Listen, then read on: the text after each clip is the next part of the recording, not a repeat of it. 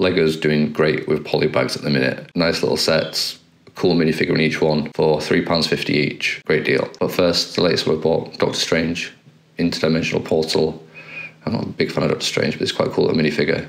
Here he is. Nice bits of grey hair at the back there. And a cool rubbery cape, like the Batman one. The rubbery capes are pretty cool.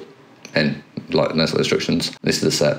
It's simple, it looks quite cool. Portal with what's meant to be New York in the background and a little potion. But these three at the minute are easily to pick up. You can get them £3.50 each. Yeah, Lego did a great job. It used to always be real hard to find Polybags, it seems. Even Lego store didn't really sell them. But now, here look, Tesco, they've got loads of them.